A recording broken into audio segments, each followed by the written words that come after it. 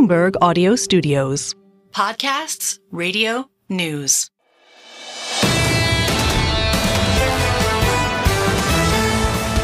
With your Fed decision, here's Mike McKee. 2 dots, no rate move. The median of the 19 Fed officials' projection for rate cuts this year moves to 2 from 3 in March. Policymakers are quite divided, however. 8 members see just 2 cuts this year. 7 see only 1. 4 vote no change. They now have 4 penciled in for 2025. Although the range is so wide, it's almost meaningless. The neutral rate also moves up. The median now 2.8% from 2.6%, although they don't get there until after 2026. 9 members see neutral as 3% or higher, 1 as high as 3.75%. The Fed's target range stays in the range of 5.25% to 5.5%. No change in the 2.1% GDP projection for 2024, 2% for next year. No change in the 4% unemployment forecast for this year, though 2026 moves up a tick from March to 4.2%. It's PCE inflation where we see the biggest change in the forecasts. Headline of 2.6 this year, up from 2.4% in the March projections. Next year, 2.3 from 2.2. Core PCE is forecast at 2.8% this year, up from 2.6%. Next year, also 2.3 from 2.2. Inflation was the only significant change in the statement following today's better than expected CPI. The statement now says, in recent months, there has been modest further progress toward the committee's 2% inflation target. The decision was unanimous. Mike McKee, thank you, sir. If you were looking for fireworks in financial markets, you missed it all. It happened about 6 hours ago at 8:30 Eastern time. And the equity markets, some of these moves stick. On the S&P 500, still positive by about 0.9%. On the Nasdaq, up by more than 1 full percentage point. 2-year yields, Lisa, just off the lows of the session, but still down 12 or 13 basis points to 470 on a 2-year. There's nothing that would really shake up what we saw earlier. It is interesting, though, that they did increase their expectation for core PCE inflation to 2.8% versus 2.6%. And it raises the question about the idea of, are they tacitly allowing inflation to go be 2 point something, to Mohamed El-Erian's point, rather than exactly 2%, as they allow this to happen even with 2 potential rate cuts baked in. TK, what's your takeaway? My takeaway here is that 8:30 was really, really important, and it moves us right on to all the other economic data. And I go back to economic growth, and it's a surprise this year that we get more buoyant economic growth than a lot of the gloom crew's talking about. I want to get back over to Mike McKee. Mike, just briefly, just work through that again for us. Explain to us where that median dot is. We were looking for 3 cuts in the median dot last time around. Where's that median dot for 24 now? The median dot is at 2 cuts for 2024, 4 for 2025. But the range has narrowed considerably, but still broad, because there are, at this point, 8 members seeing 2 cuts this year. So that makes it the median. 7 saw only 1, and 4 voted for no change. So they seem quite divided, which would suggest that at this point, there is no consensus on the committee about what's going to happen the rest of this year. Mike McKee, thank you, sir. Mike McKee will be in that news conference in about 27 minutes' time when it kicks off with Chairman Powell. Bramo, any early questions for Chairman Powell in this presser based on that? Yeah, I do. Number one, how long will you tolerate inflation above 2%? How quickly is an okay pace to move to get inflation down? And the second thing, I'm still thinking about this. One participant had a new neutral rate proposal of 3.75%. That's pretty bold. I mean, it's pretty much in line with where markets are for 3.5%. Nonetheless, that resets a lot of questions about market valuations that maybe on the margins could really change investment theses. Joining us now to discuss is Mohamed El-Erian of Queen's College, Cambridge. Bob Michael of JP Morgan still around the table with us. Mohamed, I want to come to you first. Get your view on these forecasts based on what we learned early this morning at 8:30 Eastern time. So I wonder, John, whether those forecasts fully reflect this morning or whether they were finalized before this morning. I was surprised to hear that 4 voted for no cuts. And I was surprised to see the inflation numbers go up. Both for the PCE, both at headline and core. So the one question I would have for Chairman Powell is, do those numbers And the expectations that 4 people had of no rate cuts reflect this morning's inflation data or not. Mohammed Tom Keene, good morning and good afternoon, I should say. Good late afternoon and evening to you. Somebody today echoed Peter Orszag, a long time ago of LSE. That's a school, Mohammed, southwest of Cambridge. And Peter Orszag talked about glide paths. Is our great underestimation that the glide paths to get out of the pandemic with all this monetary policy is a much longer time frame than we think? We're modeling Fed meeting to Fed meeting, the silliness of September and December, where we should be modeling 2027. We should, Tom, and I've been urging to combine data dependency with more of a forward-looking view of the economy, but that's not where the Fed is, and as a result, that's not where the markets are. The markets are reacting to every single data point. In the last month, just the last month, 10-year yields went up 30 basis points, came back down 40 basis points, went back up 20 basis points, and came back down 40 basis points. And what you realize is that there's no anchor. There's no longer-term anchor to markets, and there's no longer-term anchor to policies. We should be talking about the big secular changes and how that's going to impact the next 12 months, but that's not where the Fed is, and therefore that's not where the markets are. Right now, I wonder how significant it is to you, Mohammed, that we did see at least one participant materially mark up their long-term neutral rate as people try to understand what this means longer term for what a Fed rate cutting path could look like. It's about time. I mean, there is a very active discussion of what's happening in the structure of the economy and why it is that the neutral rate is well above 3, nearer to 4. But the Fed is moving very slowly on this, and Fed Chair Powell has refused to engage in discussions, either saying, I don't care about it, or I don't have a view about it. So, yeah, it's about time. They're going to have to really think about this. But again, Lisa, that is a forward-looking parameter, and this is a Fed that focuses excessively on the past and doesn't want to signal much about what's ahead. So if you are just joining us, welcome to the programme. Equities still firmer by 0.9% on the S&P 500. We were higher by more than 1 full percentage point. Just undoing some of the moves in the bond market on a 2-year yield. Yields are lower still by 12 basis points. They were lower by a little bit more than that earlier on. There was a lot of interest in the median dot for 2024. Just want to clarify something that Mike was saying.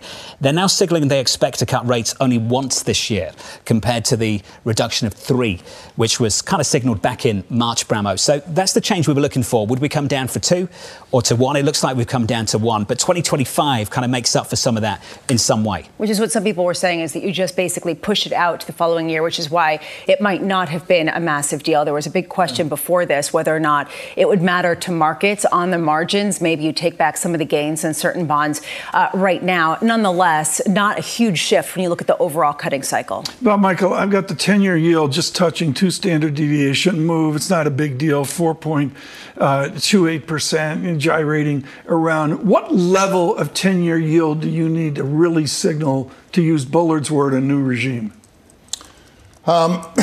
It's not so much the 10-year yield as the front end of the curve. Okay. I think the front end of the curve, you've got to see the Fed start cutting rates and then the front end start coming down towards 4%. I think that will pull the 10-year down as well a little bit, but there's an awful lot priced into the 10-year part of the yield curve. It's an unfair question. I'm going to ask you to speak for Michael Ferroli and Kasman and the other economists at J.P. Morgan. Did they do harm to the American economy by being ex post and delaying? What would your economists say? They do no harm to anyone, that I'm pretty sure of. Look, I think when you look at market movements, you have to understand that there are different constituencies that are involved.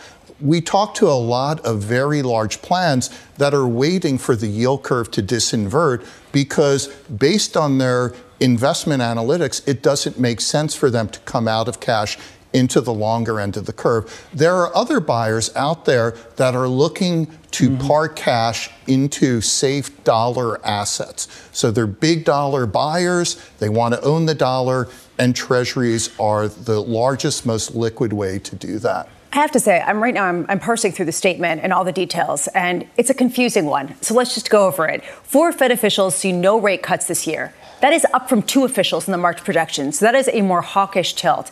7 see 1 cut, while 8 see 2 cuts. Honestly, we're looking at right now a narrow majority seeing no more than 1 cut this year as a base case. This, according to the statement, I'm looking at this and I'm wondering, John, all the people who said this would be some kind of massive shift, it isn't being taken that way by the market as people parse through the longer term expectations for what the Fed hopes to accomplish and where the balance of risks is. Because we had a soothing number at 8:30 Eastern time. I think that's kind of the takeaway. Yeah. Is that right, Bob? Yeah, I think so. It's what I started with. This is what you look for in the numbers. If there are a lot of people clustered around 1 dot, then they don't change their projections after the number. They've submitted them, they let them go. The fact that there were 4 with no change, 7 with 1 dot, and only 8 with 2 dots, 2 rate cuts, tells me that they submit them, they don't do anything. The statement's completely different. The statement talks about modest progress continues to be made on inflation. Let's get Mike McKee back into the conversation before Mike goes into that news conference. Mike, just to clarify some of the comments you had earlier, your thoughts? Well, I misspoke. But 1 cut is the median dot this year for this year. But it is, as you say, somewhat confusing because of the way they do it. But looking out over the course of the year, the question is, when do they do it? Because their PCE projection is basically for the year where PCE is now. So that's going to be a question for Jay Powell in his news conference. Mike, you get into the presser. Thanks for your time, sir. Happens to all of us. Looking forward to your coverage in that news conference with Chairman Powell a little bit later. Diane Swonk is with us from KPMG. I want to bring her into the conversation. Mohammed's still with us, Bob Michael as well. Dan, you've had about 15 minutes, 10 minutes or so to go over these numbers. What jumps out for you? Well, certainly the upward rise in inflation I was surprised at. I expected them to mark down inflation a little bit. So that is one that I think Mohammed also flagged. But I think what's important is we know that they've delayed the marking down of their dots on the dot plot, and that has become more of an iterative process to reflect more of a consensus of what they do talk about at the meeting. So I'm not sure that there's the dissonance there that some would like to see in those numbers between today's data and those actual dots. I think what it probably did was took out of play some people who might have had hikes in their interest rate scenario for 2024, that then moved them to the zero portion, those 4 people who voted for no change in rates. But I think that's very important, is that the Fed has also been very careful not to declare victory, as Julia said at the end of the last show. And I think that's really important. They don't go out and say mission accomplished. They are very deliberative right now in terms of not getting too far ahead of themselves until the data comes to them. Now, I disagree that that's, sort of neutral and doesn't cause any harm. Data dependence, the data are lagged. And so by the time the data comes to you, even if you're willing to settle in to a higher rate ultimately, it's still lagged, and it could be after the fact. And I think that's what you see in terms of the nervousness with Jay Powell, because he worries much more than some of his colleagues about over-tightening. Diane Swonk, I look at where we are, and what the key thing is, as Bob Michael said, is we're beyond the first quarter of this year, the lethargy, the slowdown, maybe some of the fear of the first quarter. What is your take on the state of the American economy as they stagger to September and December? Well, we're still in an economy that's generating a lot of jobs. The household survey and the establishment survey aren't quite synced up. They haven't been synced up for a long time, in part because we're undercounting the number of immigrants in the country, and that's not fully showing up in the household survey as well. But we do know that we continue to generate jobs, we continue to generate paychecks. And if the last month's report is to be believed, and we have to be careful on that we actually saw an acceleration in wages, that's something to sort of, I think, take with a grain of salt. But at the end of the day, this is an economy that for the moment is still hanging in there, although slowing from what was a stunning pace in 2023. Mohammed, I'd love to bring you back in here. I'm just going through all the different statements, and this is a mess. I mean, in terms of all the differing views, this is not a consensus that you could see that was easily reached. Maybe there it is for right now, but later in this year, what the balance of risks here really is all over the map when it comes to the different Fed officials. Do you think that there is too much hawkish talk right now and too much hawkish projections at a time when it seems like the Fed is saying we still haven't done enough, we want to get to 2% a little bit sooner, even as we acknowledge this is going to be a battle? Yeah, I think if you were to take the SEP and the statement fully on face value, this would be an overly hawkish policy stand for this economy. Among the other things, the fact that we are now at one cut means that given that the Fed will not want the stop, go cycle, that means that cut comes late in the year, very late in the year. And I agree with Diane, it does matter when you start the cutting cycle. It really does matter. It matters for small businesses. It matters for low-income households, and it matters for the economy. So if you were to take this at face value, then the market would be selling off right now. But it's not for good reason, and that's what I said earlier, and Bob mentioned it as well, is I don't think this fully reflects the latest set of data. And given that this is data-dependent Fed, if the data had happened yesterday or the day before, the S&P would look very different than it is today. And that's why the press conference is going to be so critical. And that's why Chair Powell cannot do what Bob wanted him to do half an hour ago, because he's really going to have to explain things now. So, Mohammed, based on the guidance we've got in our hands at the moment, it sounds like December. Are you telling me by the time this news conference finishes, it'll sound like September? I suspect so, John.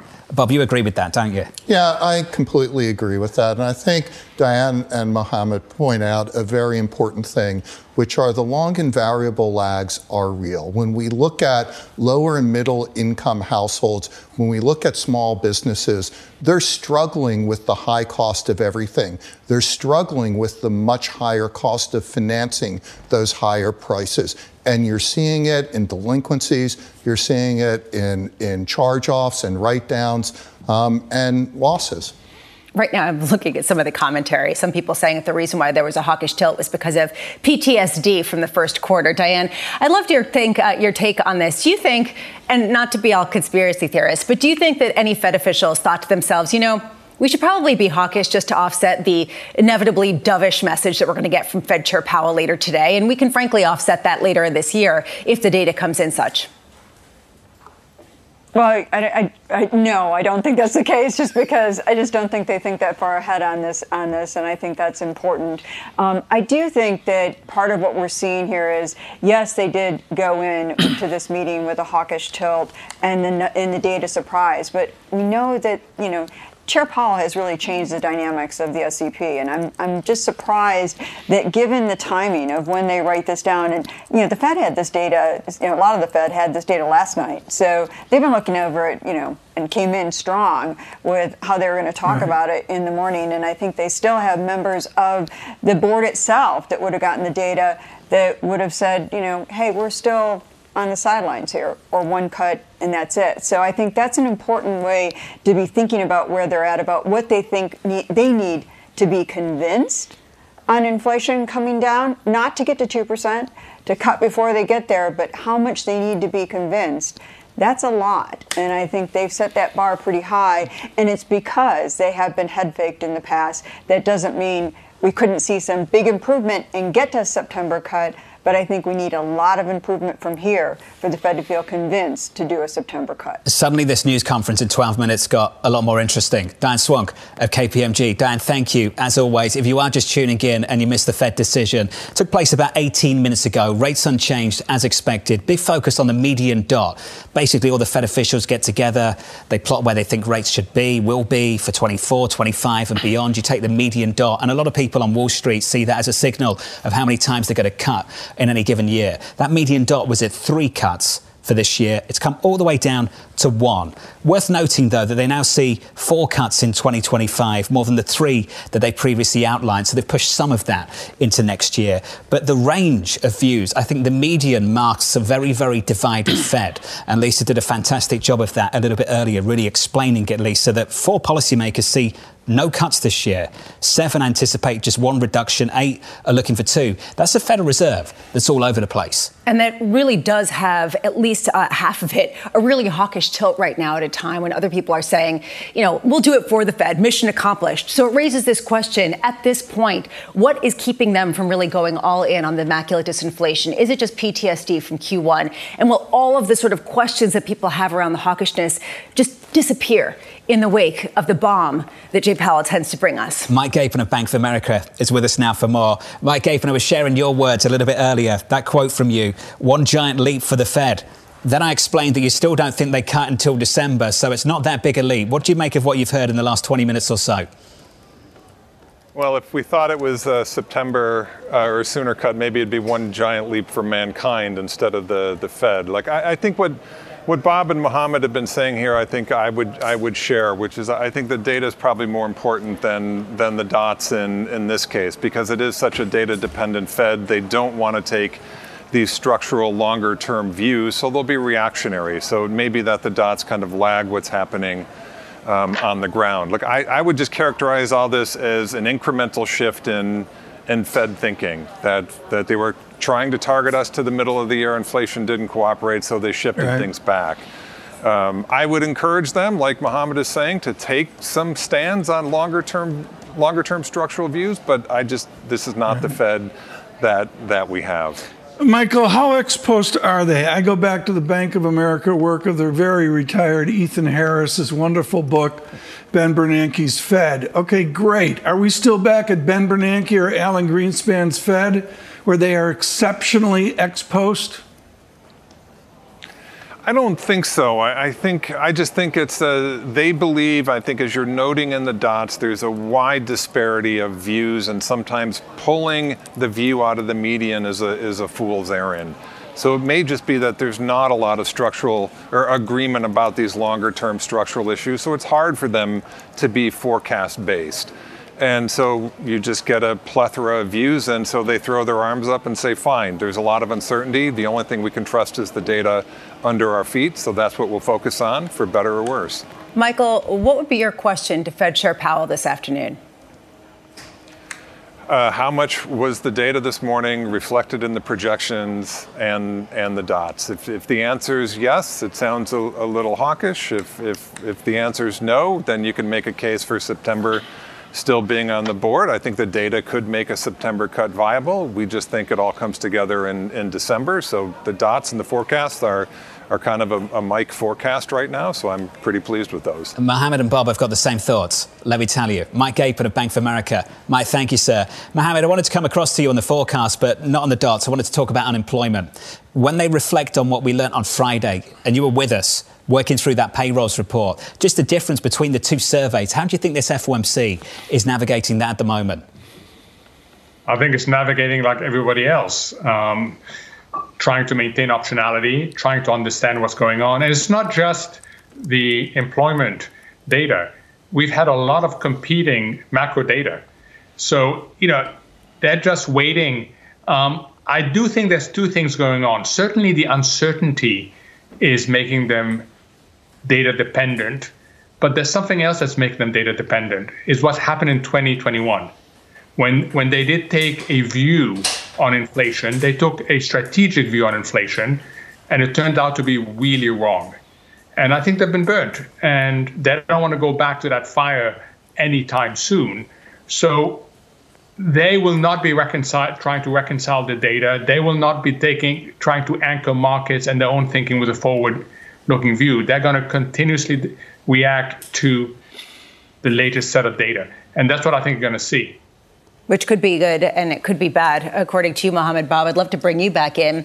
At a time when it seems like this is a Fed wrestling with itself, the consensus on the top is a mirage. Sure, there's consensus not to cut rates at this meeting, but that's pretty much it. What does that signal for you in terms of the clarity of purpose of their policy going forward and how to really navigate around it? Great question. If I were Mike McKee, I'd ask the Fed, have the summary of economic projections outlived their usefulness? Do they do more harm than good? And if the answer is no, then I'm sitting here. We're told to look at the summary of economic projections, and it's reflecting a Fed that's confused. And you know what? Even if they submitted the projections before the CPI data, one bit of data shouldn't create that much of a change. So this is a confused Fed. What that tells me is the bond market is in the hands of people like me. I don't know what the Fed's thinking. I don't know what they're looking at. I don't know what they're going to do. All I know is current levels. I know our projections of where growth and inflation are headed to. I know the amount of buying that's going on now. I know who's waiting on the sidelines. I look at this. It tells me I certainly don't want to be short duration or underweight relative to benchmarks. I want to be somewhere around neutral. I want to be concentrated in the front end of the curve. And I like credit because everything's telling me we're gliding into a soft landing, and that's good for corporate America. It's also good for corporate Europe. Dr. El-Erian, help me translate this, and you can do this out of the Pepys Library, Cambridge. What in God's name is modest further progress? It is changing a phrase that used to be somewhat more hawkish to something that is less hawkish but not dovish. That is what that is.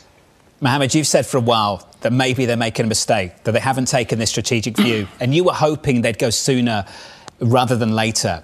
Can you help us understand the difference between not going three but going once, and the difference between doing that one cut at the end of the year as opposed to doing it in July? What difference does 4 or 5 months make? So I love listening to Bob Michaels, or is it Bob Michel, John, as you told me last time? Anyway, I love listening to Bob Michaels' soft landing scenario because it's very soothing. But analytically, based on how I assess the economy, I give it a 50% probability. It is the dominant scenario, but it is not dominant with high probability. So I have to have a risk mitigation mindset. And then when I look at the tails, I see the tails of recession being larger than the tail of bigger but not hotter economy. Bob Michael, your take. When I look at that distribution and I look at the asymmetrical tails, I start asking, what are the buffers in the economy? And that's where I start getting worried.